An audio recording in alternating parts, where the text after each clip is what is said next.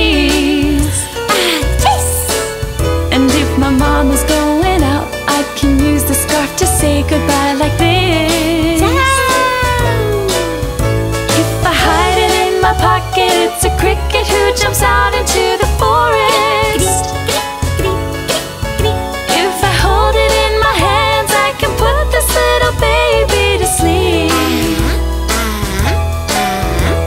Sometimes my little scarf falls down onto the ground. What a problem. I quickly pick it up and I shake it very hard to clean it up.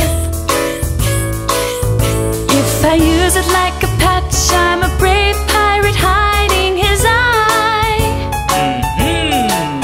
And if it covers my face, I can scare the whole place like a ghost. But now this little scarf looks a bit tired, just like myself. I fold it very softly and leave it on the floor for a while. I use it like a pillow and I put my head down for a nap.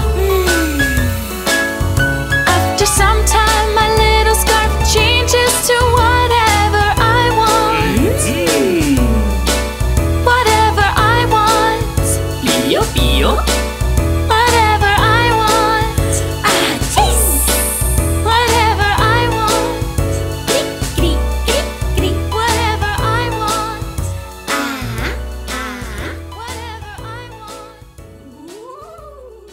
Let's play and set the table, and by playing we will learn.